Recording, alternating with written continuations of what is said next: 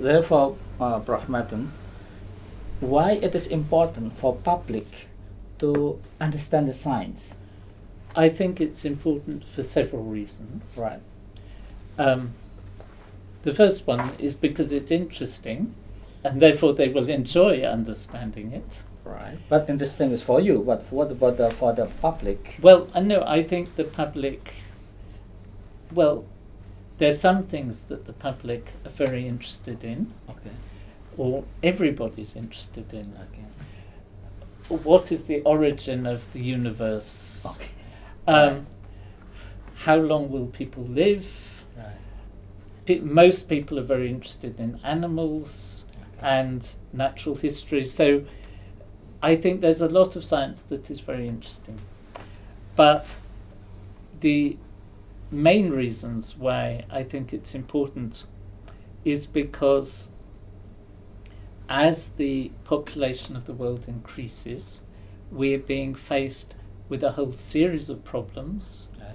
and the solutions to those problems are not obvious, Mhm. and people really need to understand the, if not in detail, at least the arguments and the evidence Right. for climate change, for ocean acidification, for the possible effects of deforestation, Right. and they need to understand what the scientific evidence is, Right. and then to make sensible decisions, policy decisions. So it's important not just for the general public, but Right. for politicians, for policymakers to understand the to understand what is the science behind the questions they're discussing. Right. And it is very easy in this time of internet and so on for people to put forward complete rubbish on every area. Yourself, you will know, because you have been a doctor, that there has been a lot of rubbish that has been discussed about the effects of some vaccinations, and people need to understand what the scientific evidence is, and judge for themselves. Okay. And unfortunately, many of these questions are not simple, Right. that politicians face, but they need to decide, or people need to understand the scientific Right. questions. They also need to understand some of the social context as well. Okay. But unfortunately, according to my, notice and also my, attention, many policymakers, Yeah. not only in developing countries but also Yeah. developed Yeah. countries, when they are making a decision, Yeah. they are not based on the scientific things. Well, I think that is true, but sometimes I think that although the science is important, you have to consider the human effects of your decisions Right. as well. But what is important is that politicians should understand the science so that they can make sensible decisions. Okay. One of the problems is that some of the threats to society, such as the effect of population, the effect of climate change, are reasonably long-term. Right. Climate change is not going to happen in the next 5 years, but it may in 50 years. Right. And the difficulty is that politicians work on a very short time scale, Yeah. and they just want to be successful to the next election. Right. And therefore, if something is going to be a problem in 10 or 20 years' time, it is not so serious as things that may be problems in 1 or 2 years' time. Right. But there are many issues where people need to be better informed. Right. And I think the important thing is that because science has become so broad and complicated, that nobody can know everything. So although I might be a chemist and a specialist in chemistry, when it comes to genetic modification of plants, say, I am a member of the public just like everybody else. Okay. The difference perhaps is that because I have been trained in science, I can understand what scientific evidence is and I can judge it better. Right. But I can't claim to know about everything. Yes, sure. And I think an iPhone is quite a good example. Yes. Because Lord Rees, who was one of the former presidents of the Royal Society, said he believes that there is nobody in the world who understands how an iPhone works. Oh. I mean, obviously each of the engineers understands a part of the iPhone, but right. it is so complicated that nobody understands everything in detail how these things work. Right. And so modern life is becoming far more complicated. Right. And so people at least needs to have an appreciation of science. So I think, according to your opinion, what are the aspects about science that you are working on, enjoy working on the aspect of science? Well, I enjoy doing research, and in quite, I think, an important area of chemistry, but it's not an enormously broad area. My area of chemistry is called green chemistry. Green chemistry. Which is trying to find cleaner ways of making or manufacturing chemicals. So why are you working on this and keeping on working this? Well, I'm working on this because I think, well, first of all, I think it's interesting. Right. I enjoy doing it. Okay. But I think it is very important because as the human population increases, the demand for chemicals is getting greater, and we have to be able to manufacture the chemicals more efficiently, right. because the starting material, the resources, the petroleum, say, that we're making chemicals from, is not expanding. Right. So we have to make more material from the same amount of starting material, Okay. which means we have to have less waste. Right. And so I think this is a really important challenge, and I think it's at the same time scientifically interesting. Okay. So, I mean, I think if you ask chemists or most scientists why they do science, it's because they enjoy doing it. Okay.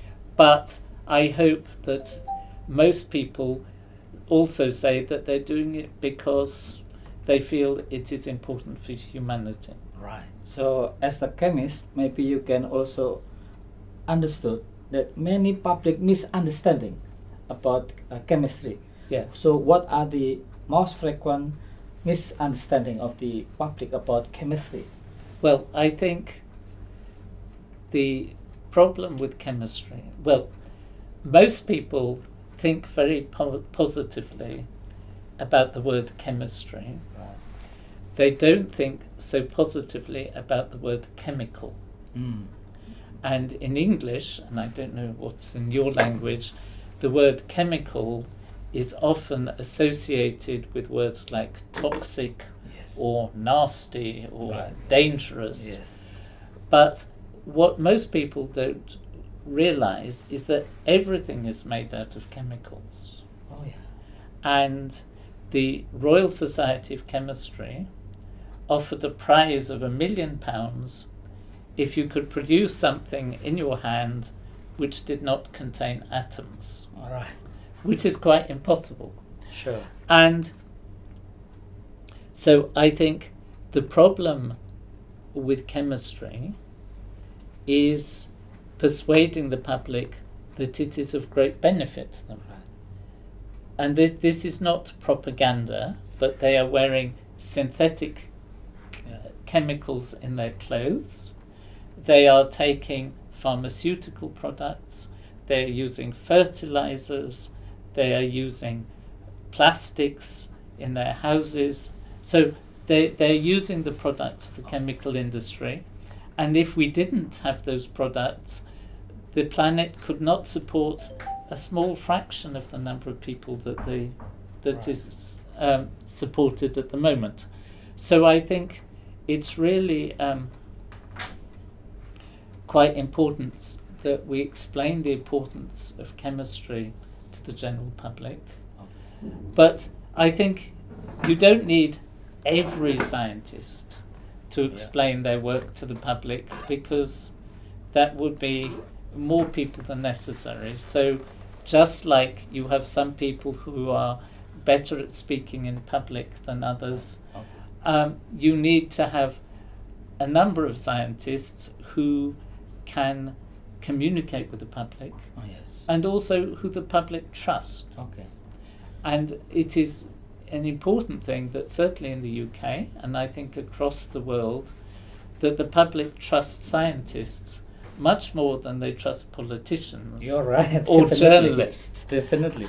The difficulty is that in general, politicians are very good at interacting with people, which is why they become politicians.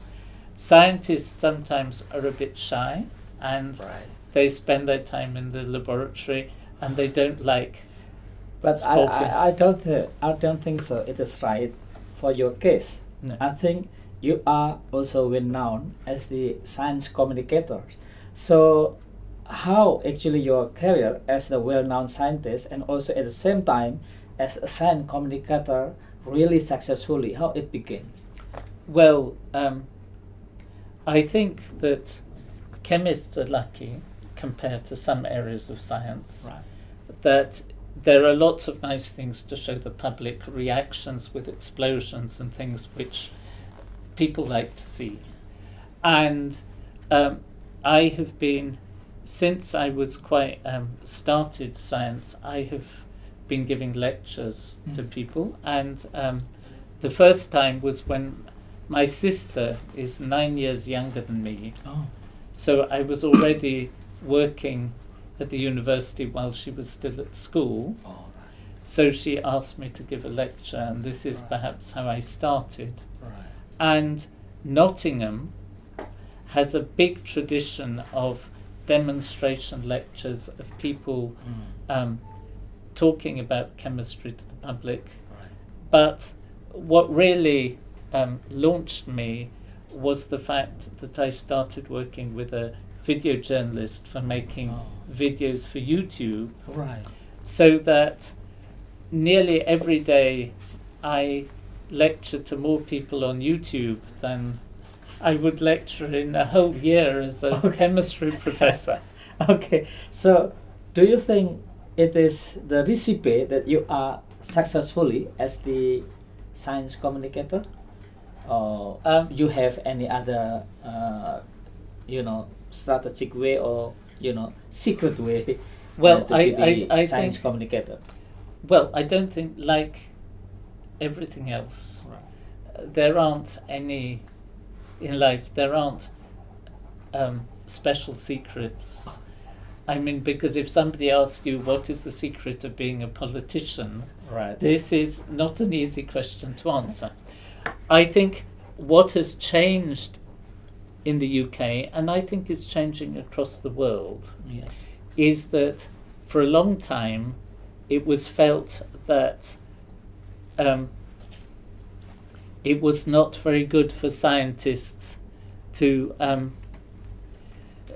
talk about their work to the public. This was self-advertising. And what they really wanted to do, that scientists should be judged for the quality of their research, the number of articles they publish, and so on.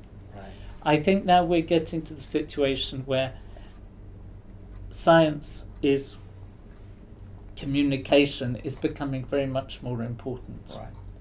I think because of the time, thank you very much, Prof. Martyn.